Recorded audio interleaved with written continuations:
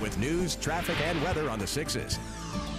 Good morning, everybody. Thanks for joining us on Good Morning Idaho. We're continuing our live coverage this morning of the Kinyon Road fire near Twin Falls in Magic Valley. It has ballooned now to 100,000 acres. It's huge, but that's not the only situation we have on our hands today. Also, the weather.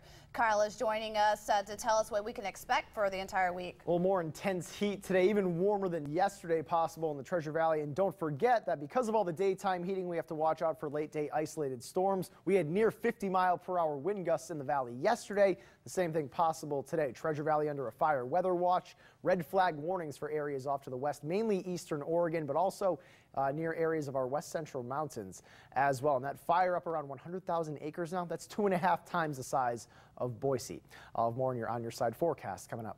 Thanks so much, Kyle. So again, the Magic Valley is dealing with one of the biggest wildfires in the entire country. Tina Jensen has been covering the fire really around the clock for the last 24 hours. Yeah, and BLM tells us that Kinyon Road fire started on Saturday, of course, burning very strong this morning. We're going to be checking in with Tina Jensen right now. She's live on the phone again, giving us an update.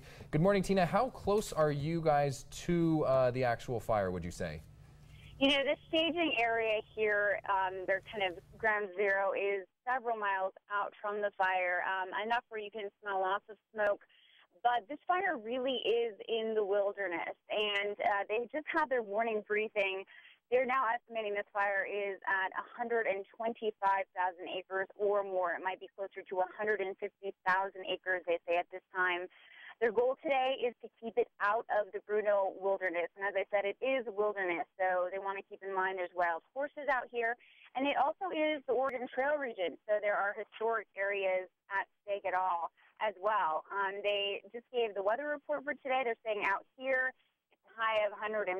They're expecting wind gusts of 20 miles per hour, so they will be battling wind again. And they're also saying there's a 20% chance of thunderstorms out here. So, you know, although rain could be a good thing, thunder and lightning obviously is not.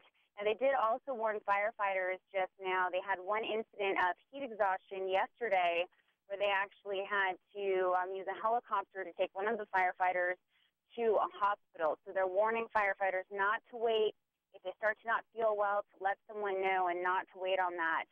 There are about 275 personnel on this fire right now, and they expect to work around the clock on this fire. You're there on the scene, and you were at that briefing. How would you describe the emotion, the atmosphere right now out there? You know, I would say that they are just very, very focused. You know, they're taking this very seriously. One of the largest fires in the nation, if not the largest fire at this point. Very focused. Lots of great leadership out here. They've, you know, set their plans, and you know, several crews fighting this fire, each with their own, you know, job that they need to focus on. But with such a large fire, there are just lots of personnel ready to work. All right, Tina, thank you so much for that live report. And just to recap again, we're talking 125,000 acres burning right now. A couple hundred people are out there helping fight that wildfire. Fortunately, it is not moving towards Twin Falls. It's about 25 miles outside of there, and it's moving the other direction. So that's good news there. Very rural areas that are burning. Historic sites, too, in that area. So we'll be watching this and checking in all morning with Tina.